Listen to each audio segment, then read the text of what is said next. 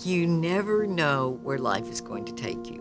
We were walking toward a rally of members of Congress, and my daughter is watching my footsteps and trying to follow what I'm doing. It was a wonderful picture of us walking into the sea of men and getting ready to break through. I grew up in Galveston County in a small town of 15,000, Lamarck. It was a wonderful childhood. My dad was a small businessman, and my mom was a wonderful full-time mom. In elementary school, I loved reading biographies. We had biographies of all the founding fathers. It led me to see what their characteristics were, how they overcame obstacles that they had. So I think that probably helped me in overcoming a different kind of obstacle, which was being a woman and trying to get into some of the fields that were really mostly men. After I graduated from law school and really couldn't get a job with a major law firm, I interviewed for 4 months and interviewed all the big law firms in Houston, but they didn't hire women to be regular entry-level lawyers at the time. I finally decided to do something different.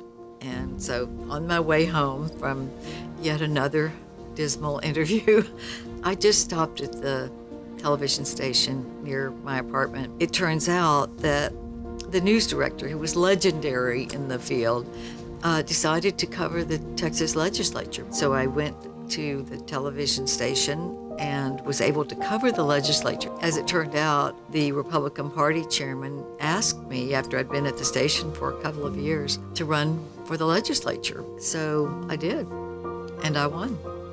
Then, when the Senate seat opened up, a lot of people came to me and said, "We want you to run for the Senate." It was a very exciting time. I loved being able to do that and to be able to represent Texas. What Junior Achievement does is different from so many of the organizations that are trying to do good things for our young people. The business really is the economic engine of America.